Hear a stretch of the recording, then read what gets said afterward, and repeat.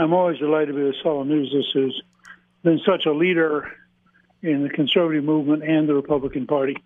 Welcome to the Saul's Newsstand News Rewind for February 17th, 2023. The Hill reports, Social Security set to run short of funds 1 year earlier than expected. Social Security funds are set to start running a shortfall in 2032, 1 year earlier than previously expected, the director of the Congressional Budget Office said on Tuesday.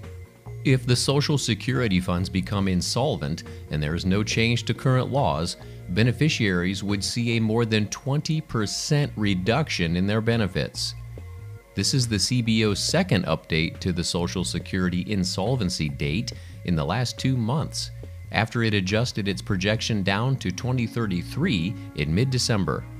The CBO pointed to the large cost of living adjustment announced last year for the change in its projection. The Social Security Administration issued an 8.7% increase in October, the largest COLA hike in 40 years amid sky-high inflation. The high inflation resulted in a high cost of living adjustment, and that in turn negatively affects the solvency of the Social Security Trust Fund.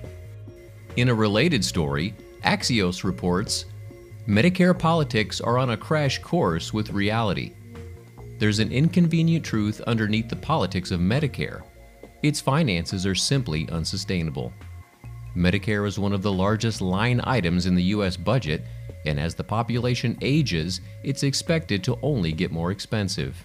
Medicare spending is expected to more than double by 2033, climbing to $1.6 trillion, or over 4% of the entire U.S. economy, according to an estimate released on Wednesday by the Congressional Budget Office.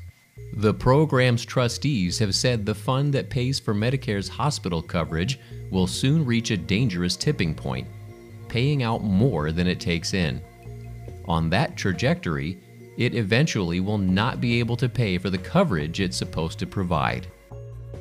And finally, the Houston Chronicle reports, Ted Cruz tells supporters he's running for re-election to the Senate in 2024, not for president. U.S. Senator Ted Cruz made it clear to his supporters on Monday night that he's running for re-election to the Senate and not for the White House. Senator Cruz said, quote, I'm on the ballot in 2024. I'm running for re-election. Other Republicans have stepped back from the presidential race, struggling to find a lane between Trump and Florida Governor Ron DeSantis, who has quickly emerged as a popular alternative to the former president, leaving little room for others.